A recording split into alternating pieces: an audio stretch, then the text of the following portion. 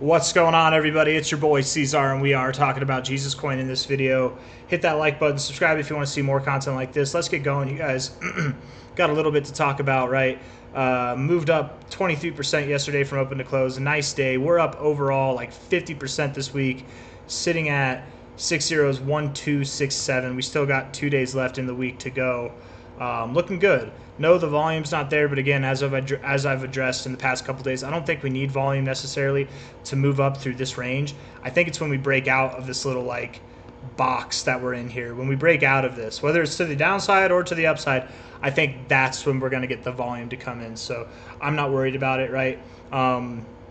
This could be it, guys. It really could be it. You know, we've been saying it the past couple weeks, but like it's really starting to look like it this week. You know, this could be what starts taking us up to our next all-time high, right?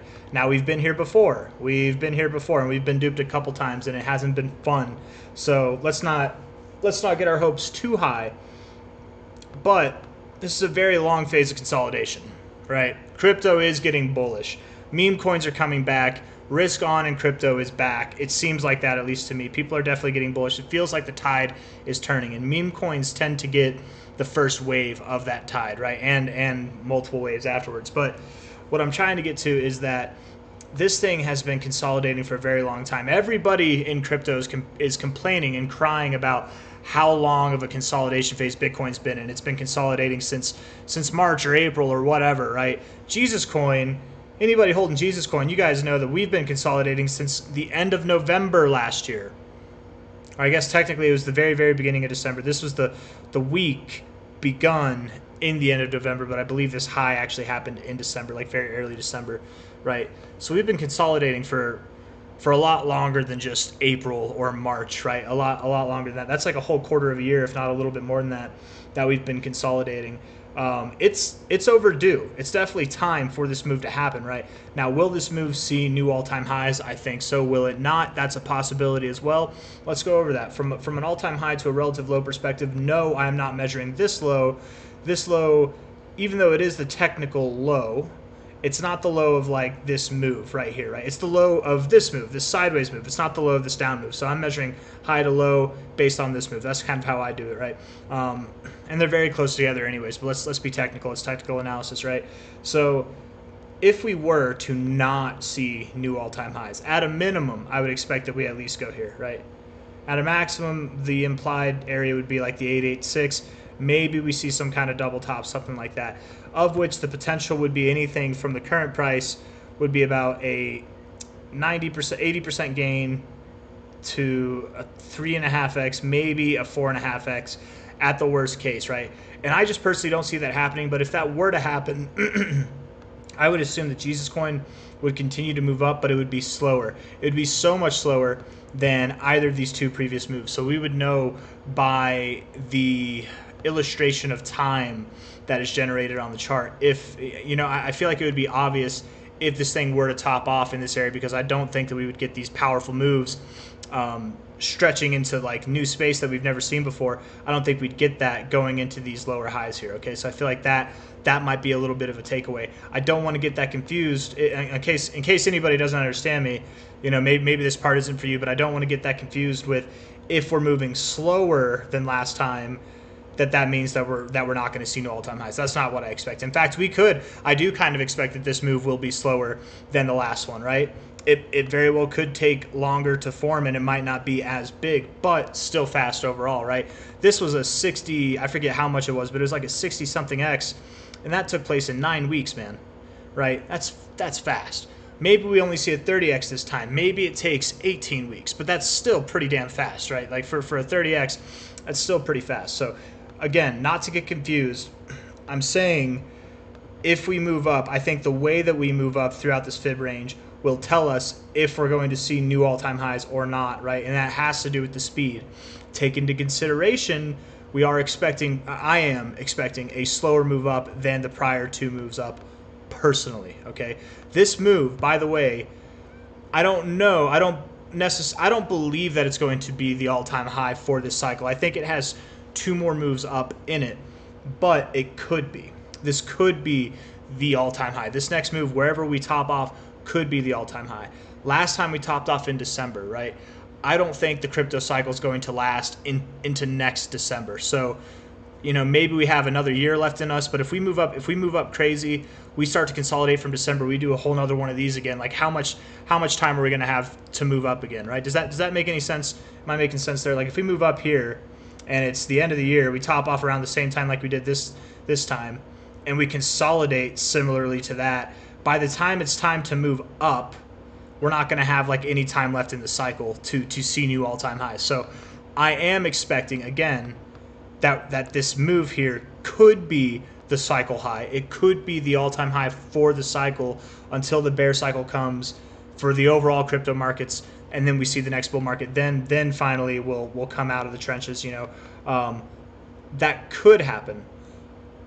But what I'm actually expecting is that this move will be the second to last high. We'll have a consolidation phase smaller than this one, sizably smaller, and we'll have one last push up. It might be more magnificent than this push up here, but probably smaller in overall size, but maybe it moves faster as a finale finisher would do.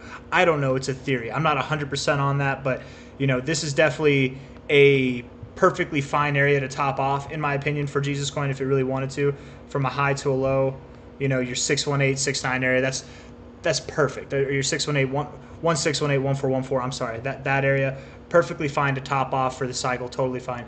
But the market cap, even at these levels, is still low enough where it really could allow for some serious growth after that. So in case all that was confusing for anybody who listened to me word vomit there for a few minutes, I'm essentially saying that I expect this move to be phenomenal.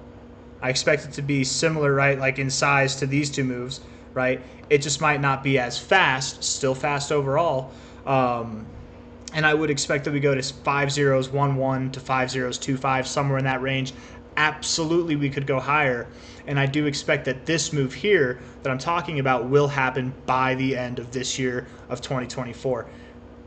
What I'm saying after that is that I think we will experience a consolidation phase. I don't think that'll be the cycle high. I give it the tip of the hat, the acknowledgement that it could be. And I think it's important for anybody holding Jesus Coin to potentially take some profits off the table on this one. I'm not telling people to just dump everything and sell. Do that if you want to. I'm probably going to take half the chips off the table when it comes to my Jesus Coin holdings at this time. We'll see. I'll let you guys know, right? I've changed the plan here or there. I've said at least half, and I've kind of stuck with that, right? I'm planning on taking like, I'm changing it from at least half to just thinking just half straight up, just half. But we'll see. You know, we'll know better as we're getting up here. I'll tell you guys what I'm planning to do. But definitely planning on taking some chips off the table because, again, the consideration that this could be the cycle high in this area. When I say the cycle high, I don't mean like this is not a cycle, right? This is not a cycle. This is all part, this whole existence of Jesus Coin is all part of one cycle still. So when I say cycle high, when I'm talking about a cycle high, like the bear cycle is going to be longer than anything that we've seen so far. And that's to be expected for something that just came out in 2023.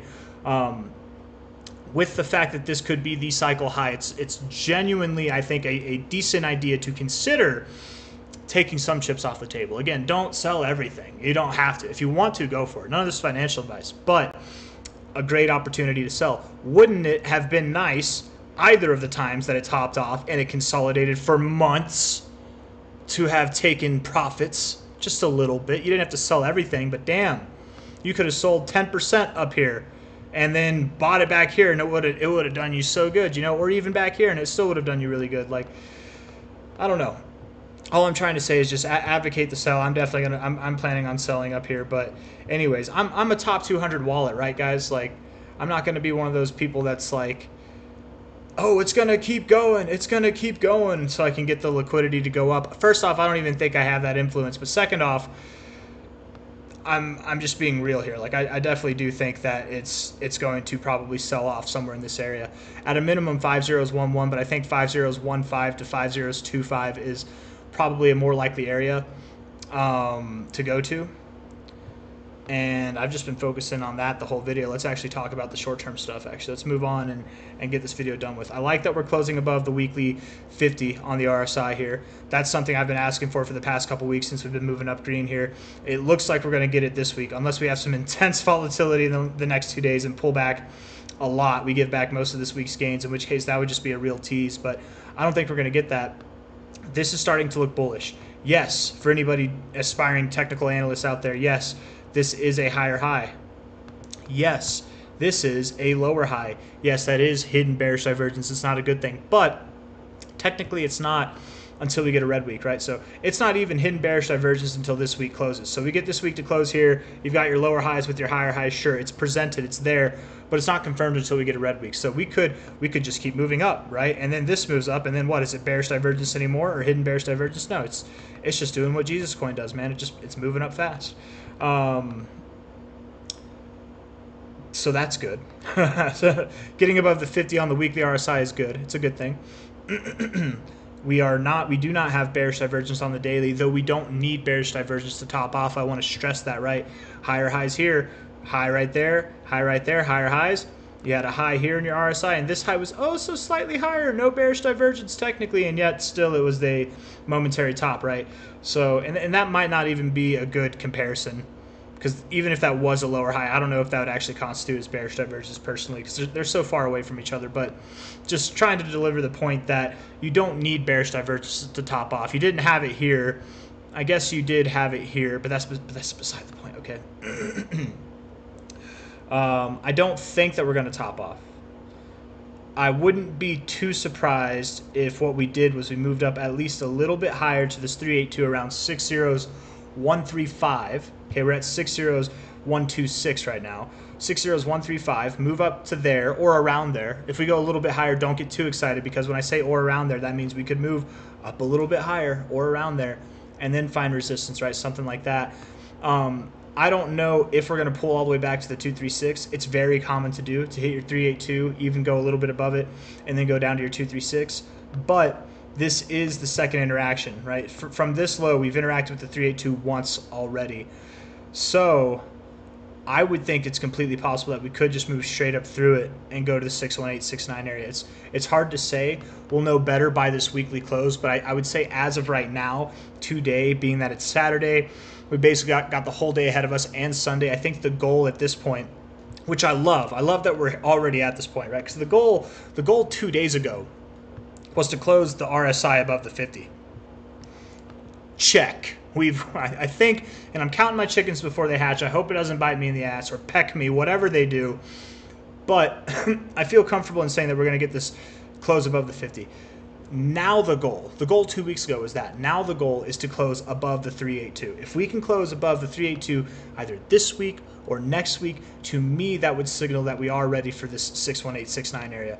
If we prod above the 382 and then close below it, that could tell me that maybe we're going down to the 236 first and then up, and that's okay. We could genuinely move back down to the 7 zeros, the land of the 7 zeros, just below 601, and be fine. That would be a higher low. It'd be very healthy on a fit perspective, right? This move up, I am expecting it to be a little bit slower than the prior move.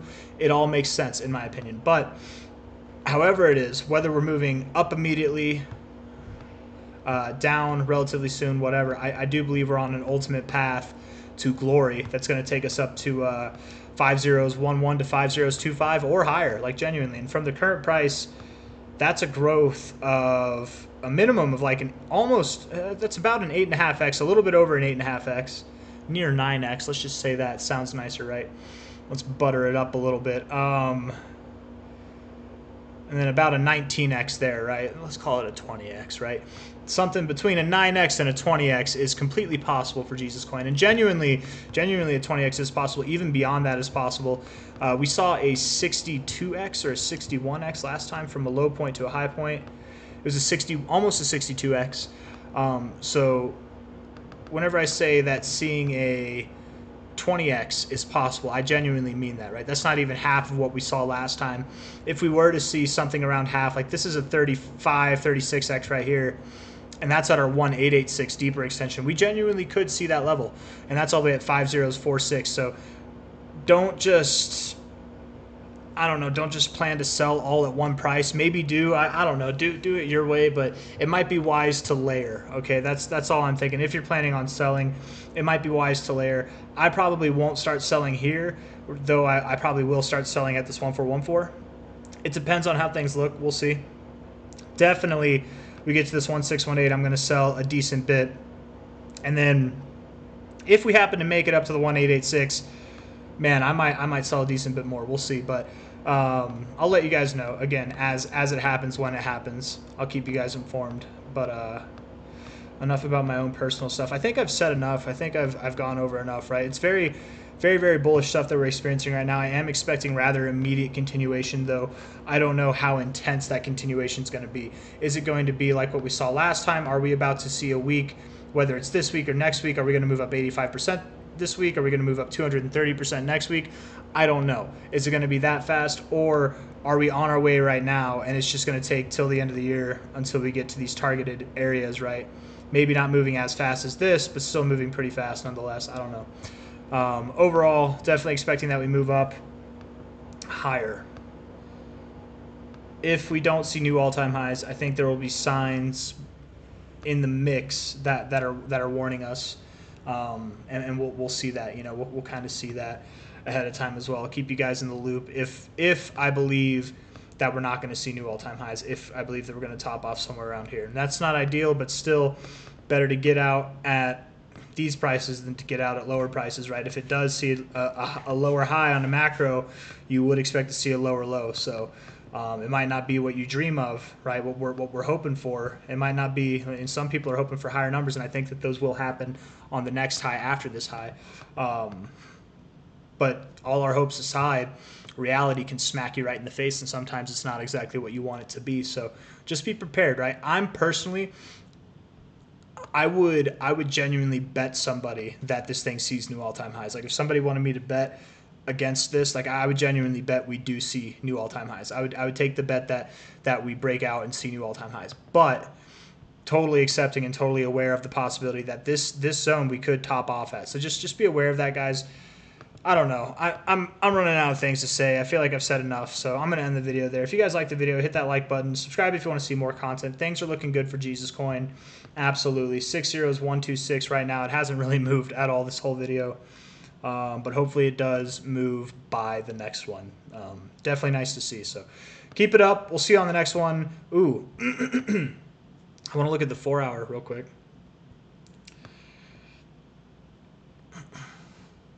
Probably a momentary pause, right? I would say from here, today might be a pause of a day, maybe. it might be the day that we break out into the stratosphere. I don't know. It's hard to say, but the 4-hour is pretty overextended in the overbought zone here. Hitting the 90 is a pretty deep move. Looking like we're gonna get. And we already did. We get a red? No, we're red already. We closed that green. I don't know. That's pretty hot in the RSI. That's all I'm trying to say, man. On a 4-hour basis, right? Like you've topped off. We'll put a line right here. Hold on. You know, topped off here before, went up a little bit higher, but definitely a range. Okay, this is like back, I don't know, this was like a year ago. Just crazy, weird stuff. Definitely a range we don't encounter too often, and when we do, we don't prod too much higher, and we definitely don't stay here for long. So I'm not expecting a sell-off like this by any means, but it just could promote a little bit of a standstill. Maybe we cool off a little bit for a day or 2 or 3, and then we try again sometime next week. Something like that could make sense, right?